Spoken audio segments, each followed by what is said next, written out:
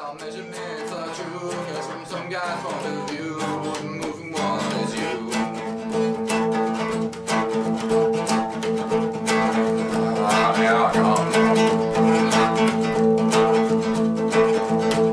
You see someone approach the speed of light, his time slows down, it's true.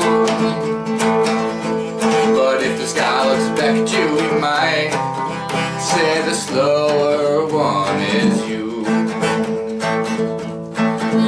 Even though you're standing relatively still, you'll observe this change, but will yet appear to change as well.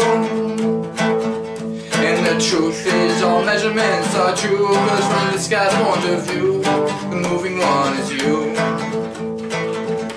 And the reason is the speed of light, which is the mother of all speeds.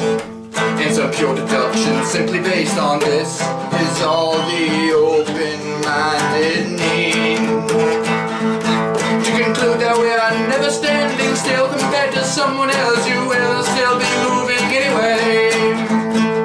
The truth is all measurements are true, 'cause from some guy's point of view, the moving one is you. However, one thing's always the same, in every single reference frame the speed of light remains constant to us all.